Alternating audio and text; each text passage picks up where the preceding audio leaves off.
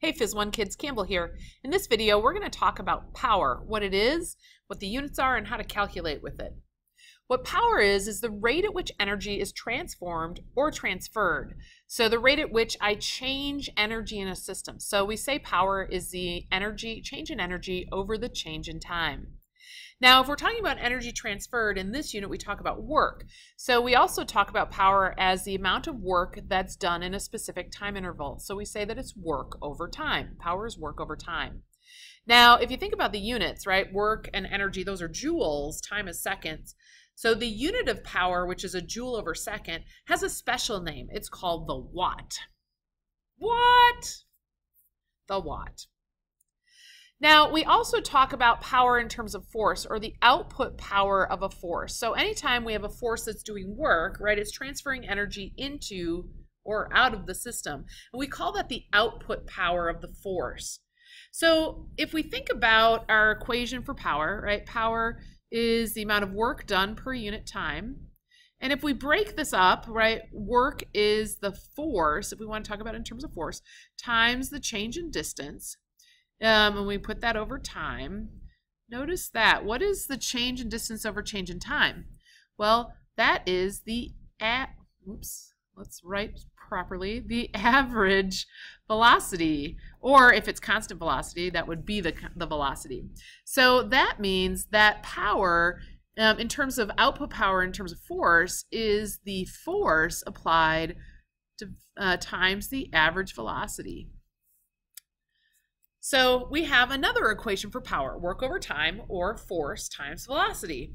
Now, it's best to use this if we have a constant velocity. If we don't, we would have to do an average velocity. Let's take a look at some examples. So here I have an elevator that's 900 kilograms and it's being lifted at a constant speed of 4 meters per second. What is the output power of the force? Well, power is force times the average velocity, and in this case it's constant velocity, so it's just velocity. What is the force being applied? Well, if we draw a free body diagram, right, we have the force of gravity down and we have a tension force up or whatever, but that's the power we're lifting the elevator. We could call that maybe the lifting force. If we're at constant speed, right, then the sum of the forces equals 0, so that means that tension force or that lifting force is the same as the force of gravity. So that means that remember, force of gravity is the mass times g. So that means my force is the mass of the elevator times the acceleration due to gravity. And then we just multiply by the speed. So that means the force is just mg. And we multiply by our speed v.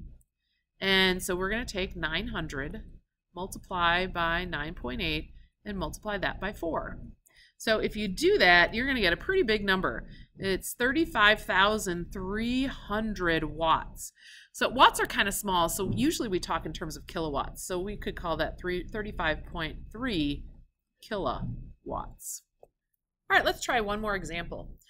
I have a 1,000 kilogram sports car and it's accelerating from rest to 20 meters per second in 5 seconds. And I want to know what is the power delivered by the engine. So the engine is applying a force to accelerate it.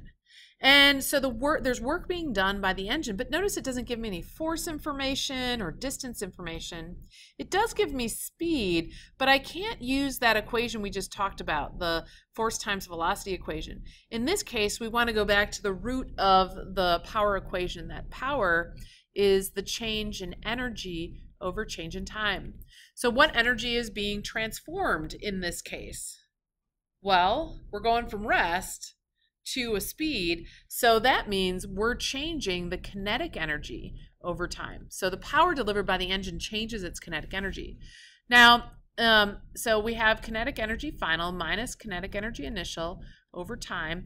Kinetic energy initial, it starts from rest, so that's 0. So we're just going to do 1/2 mass of the car, velocity final of the car squared over time, and that will give us our power. So now we just got to plug our numbers in. So 1/2 times 1,000, the mass of the car, times 20 squared, that's going to be a big number, divided by 5. All right, well, if we do that math, you're going to get 40 kilowatts or 40,000 watts. Now, in the US, we would use the unit horsepower. Horsepower is another unit of power. Not the SI unit though.